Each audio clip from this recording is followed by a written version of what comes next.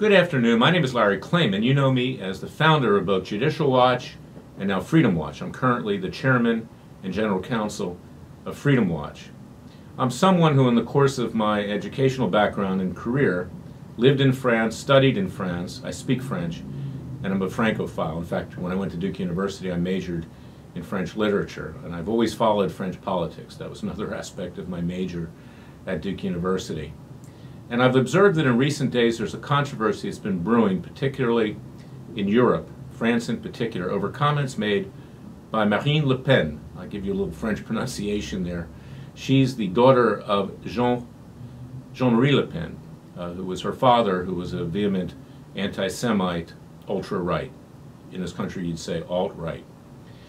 Marine Le Pen is different. She's done many things that have tried to ingratiate herself with the Jewish community in France and elsewhere.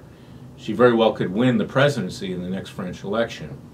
But she made a comment saying that the French government was not responsible for some atrocities that occurred in World War II with regard to Jews. And she's being criticized and being unfairly tagged as anti-Semitic. Now, you know that I'm a Jew and I'm also a Christian, and I'm very proud of my Jewish heritage.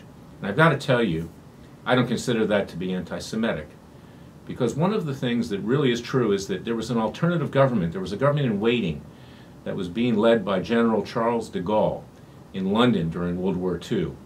That was the government of France, not the government that was in effect put in there by the Nazis called Vichy France. And those were the ones that committed the crimes. You cannot blame the French people for the crimes of Vichy France. And in fact, the French people supported de Gaulle. And there was a huge resistance in the south of France in particular, where I studied, in Aix-en-Provence.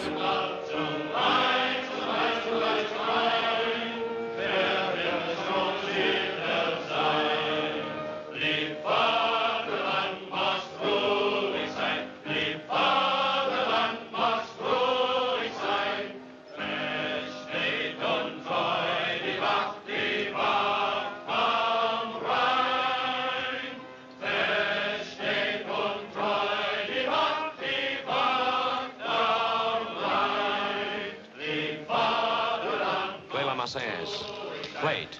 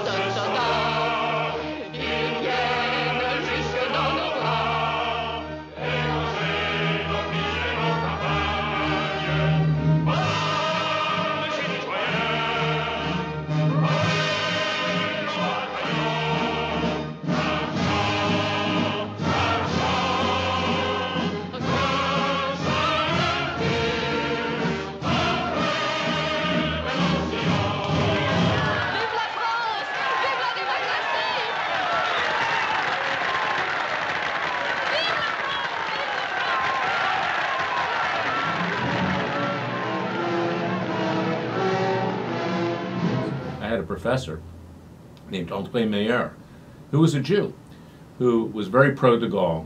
And I've got to tell you, de Gaulle probably, of any leader in the 20th century, was more pro-Israel than anybody else.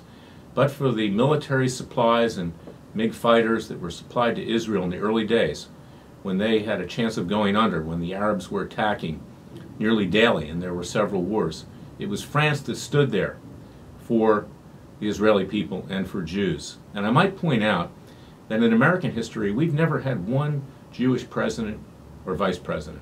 Yet France has had 4 presidents or prime ministers.